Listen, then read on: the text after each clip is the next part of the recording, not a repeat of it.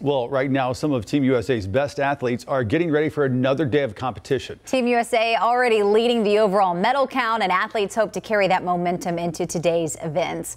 Anne-Marie Tiernan joins us live from Paris this morning. Anne-Marie, there's some concern, though, over the future of the triathlon due to water quality in the River Seine, so they canceled a practice session yesterday. What's the latest now? Well, they're testing the water at 4 a.m. daily, and the latest test is out that the pollution levels are not acceptable.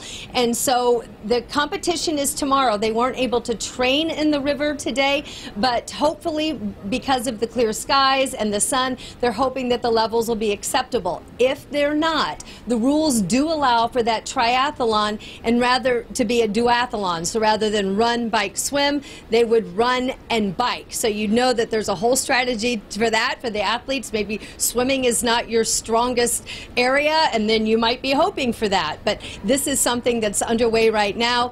The rain is what they're saying. We had it really heavy here for 2 days, and they say that's what stirred up the water and led to this situation. So that's something we're monitoring. Skateboarding was delayed. That's resuming today. There was also some tennis matches that were delayed, also resuming today. A beautiful day in Paris for the competition to continue. Also a really big day in the pool.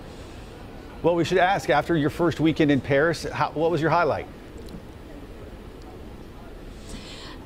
You know, I was really kind of captured by that fencing match yesterday. You know, it was all Team USA in the final. I don't know anything about fencing, but the venue was really cool. It was interesting to learn about this sport. I was able to check out the mask and see what that's like, the view that the fencers have. Lee Kiefer got gold in that. That's a back-to-back gold.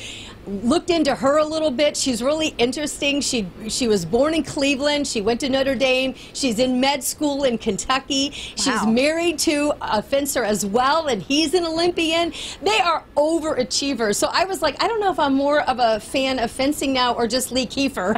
She's so impressive, you know. And her dad, I went deep on Lee Kiefer, okay? Her dad was the captain of the fencing team at Duke. Her brother and sisters are OBGYNs in med school. Her dad's a neurosurgeon. These are A-plus people, and I'm just in awe. Yeah, so I think that's what really captured my attention. You give her social security number over TV. You cannot give her social security number. I will not let you do that. But honestly, that's the best thing about the Olympics. Thank you, you learn about these people that you didn't know anything about in these sports you do, and that's part of the best thing. And it makes it more emotional too when they capture that goal. That's right. All right, Anne-Marie, thank you so much. We'll check in with you later. Yes, absolutely. Yeah.